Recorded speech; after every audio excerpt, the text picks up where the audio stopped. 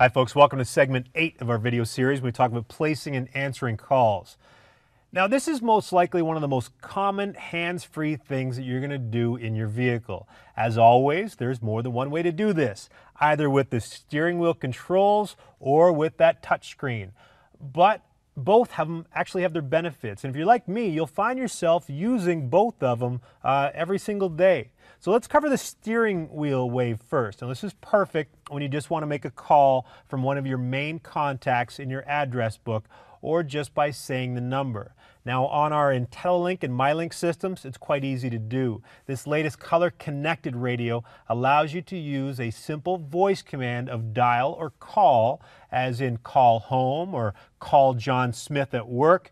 Just by saying that command, call, the system automatically connects to your phone's address book. But on all of our touchscreen systems, you can also dial by telling the system the entire number as well. This is what I want to demonstrate right now. Now, like we've shown you in previous videos, it all starts by pressing that voice command button on the steering wheel. So let me walk you through this. Please say a command. Dial. Please say a phone book name. You may also say a number and then say dial. 905-555-1234. 905555123 Okay, it's pretty easy, and since I don't want to make a call right now, I'm just going to press that hang up button on the steering wheel. Now, the point is that the whole process is pretty easy. I just press the button and start talking. And you can say call John Smith or say dial and then say the actual numbers like we did there. So depending what you have in your address book, you can kind of play with it, and you're going to see how easy it really is. Now, when you have an incoming call, you will actually see the number show up on your screen. If it is a number from your address book, the name will show up as well, making it very easy for you to see who it is. Now, if you have the time or if it's safe to answer, you can just press that voice command button on the steering wheel to answer it. If you don't have the time to talk right now, just press that mute button or the hang up button below the voice command to ignore the call. If you have a voicemail on your phone, that call will actually be transferred automatically to your voicemail.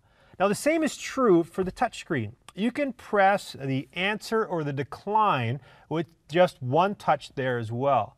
Now, most of the time that I use the phone, I do it with the steering wheel control buttons. It's just easier since the buttons are literally at your fingertips when you're driving. But you may have to dial someone from your address book and you can't remember exactly how you entered them in, so it's tough to do that voice command. You can't just say call because you can't remember exactly how the name is in there. Now, instead of picking up your cell phone while you're driving, which is not only illegal across the country, but also more dangerous with such a small screen, you can access all of your phone features and the address information right from the touchscreen. Remember, much like your radio, you can actually access the phone just by pressing that phone button. Okay? Pressing that icon from your homepage brings up all the information that you need for your phone. Now, with a vehicle in park, you can actually access a phone keypad where you can enter the number and enter all that information in. While moving, that feature is not available. For now, though, I'm going to just press that back button and come back to this main area and look at some of the other options. Now, on the phone menu screen, you'll actually see the phone book option, and that will actually bring up your entire phone book, all your entries that you have on your phone alphabetically. Now, you can scroll up and down using the arrows on the left, or again, you can use the menu button on the side. And what you're looking at here is you can actually just select anything from your address book and you're all ready to go. Now, pressing the back, I want to come back to this main screen. If somebody just called you, you may not have them in your address book, but they would have shown up in one of your missed calls. So you have that call log on your phone. You actually now have the call list on your touchscreen. You can actually access any of your recent calls just by going to the call list, whether it was incoming, outgoing, or any missed calls. That information will actually be right there. There are actually a lot of other commands and features built into this system that allow you to interact with your phone calls. Just refer to your owner's manual under the phone section to learn more, but it'll talk about things like voicemail, an extension, conference call, and a lot of other things, including OnStar.